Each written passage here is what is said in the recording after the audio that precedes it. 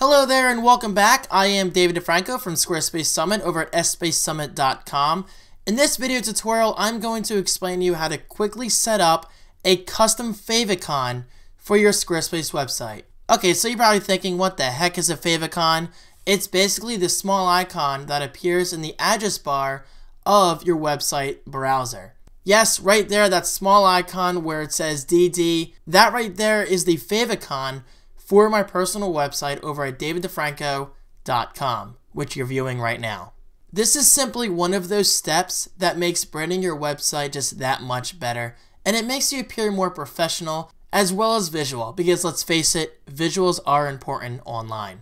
Okay, so getting started, let's press the escape key on our keyboard and select design, and then logo and title.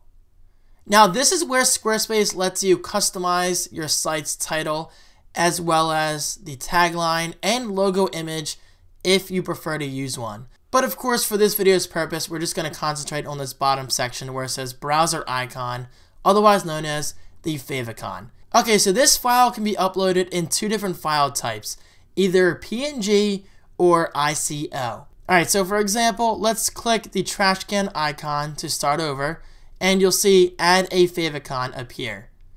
So right over here, I have my favicon sitting on my desktop, dragging that into the add a favicon view, and just like that, Squarespace automatically processes and resizes the favicon for me. Click save, and it's done just like that. And now finally, to verify if your favicon is working, click on the URL address bar within your web browser and your favicon should be appearing. But if for some reason it is not appearing, don't panic. Sometimes this can take a few minutes to actually kick in.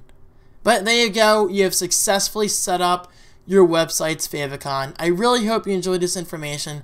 Thank you so much for watching, and I will see you in my next video tutorial powered by Squarespace Summit.